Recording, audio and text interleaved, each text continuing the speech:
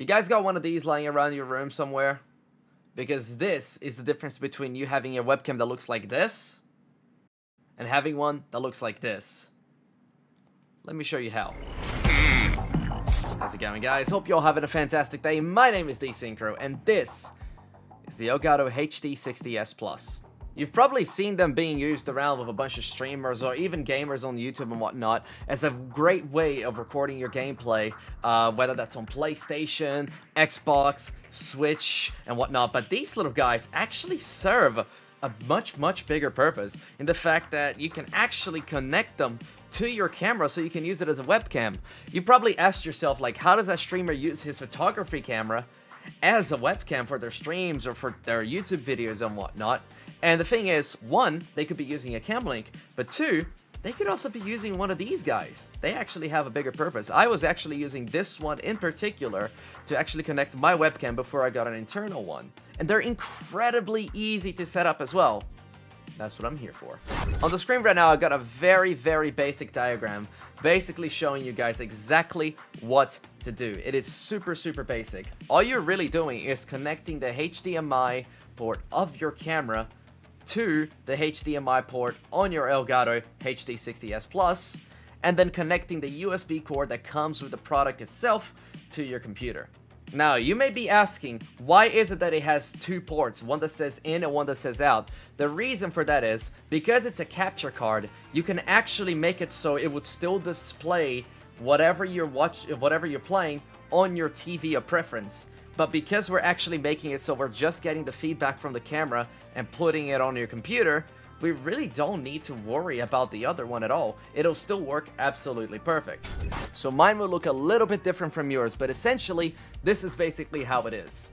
I have a mini HDMI to a HDMI cable, the mini HDMI connecting to my camera, and going to the HDMI port that says in on my capture card. I actually have an internal capture card as opposed to the external capture card, but they roughly do the exact same thing.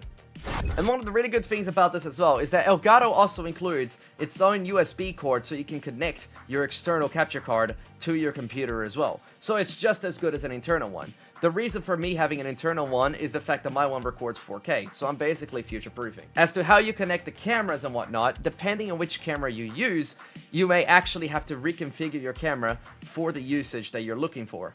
My one was relatively simple since I use a Sony, and I've been experienced with Sonys for a while, but it may differ from camera to camera, so the best way for you to go about it is to just basically look up a tutorial on Google or YouTube on how to configure your camera for the thing that you're looking for. Now, I'm aware that I wrote Cam Link on the search there, however, these guys works just as great as a Cam Link, if not better. And also, it doubles as something that you can record the gameplay from your consoles as well. And they're compatible with multiple cameras. Now that I yapped about how to connect it to your computer hardware-wise, let me teach you guys how to get the output software-wise and whatnot, and how to get it onto your stream as well. It's very simple. Let's go. So we're here in Elgato's official website. This is where you're going to be downloading the software that connects your capture card to your computer. I will put the link to the site on the description to make it easy for everyone. So once you're in the site, you're going to be prompted to two things. One is selecting your system. I imagine most of you guys are on Windows, so just select Windows. If you're using Mac, obviously select Mac. Then you come select your product, and this is where I actually have to let you guys know something. You have to be very specific which one you download, right? So if you have the HD60S Plus, that's the one you gotta download. It will not work if you get any of the other ones. Same, if you have a HD60S, it will not work with the S Plus software. They're all different programs. So I currently have the 4K capture utility on my computer as well as the HD60S Plus because I own them both. But let me show you how to configure them. So this here is the 4K capture utility, as you can see on the top left over there. If you connected everything correctly, you normally don't have to touch anything here. It'll just start up the moment that you boot up your camera and everything. But also, if you really want to go the extra mile and use the software, you can actually use it to actually record your gameplay if you're playing on a console, as well as getting live feedback of what you're seeing on that console with the software itself. But also, you can actually change a few of the preferences and change a little bit of the configurations of your camera as well. You can increase the saturation of the camera. You can also change the hue if you'd like. So this is basically your little hub to actually make the camera not look horrible. I personally, I use filters on OBS to actually do that for myself, but to each their own. You can choose whether you want to configure this and it's going to affect it everywhere you use it, or you can do it on OBS and it's only going to affect OBS. Depending on what your usage for the capture card is, this may be handy for you. For some, it may be not. It's completely useless to me, but I can understand that some people would have other benefits from using it. Let's hop on OBS so we can actually teach you how to configure this bad boy. So guys, we're now on a completely empty instance of OBS, and I will show you two ways of actually getting your camera sorted out. One is as if you were upgrading your old webcam to your new one, and without having to change a lot of things. And the second one is that you're completely adding the new webcam to your OBS, as if you didn't have a camera before and you went straight into it. So for upgrading, let's suppose you already have a webcam in place. All you gotta do is go to your sources, where that webcam is, double click it, and then what you're gonna do is you're gonna change the device from your current device to the one that is connected to your camera. So if you got the HD60S Plus, it most likely will be the Elgato Game Capture HD. I use the 4K 60 Pro, which is my internal one, so I just select that, and there you go. Completely changed. You don't have to do anything else to it. If you want to apply some filters just to make the quality a little bit better, there you go. All done and sorted. You can also, if you want, increase the resolution of it. Like I mentioned, this one has compatibility with 4K, so I can literally change it to 4K, and well, I'll have to resize it if I use 4K, because now I'm extra thick.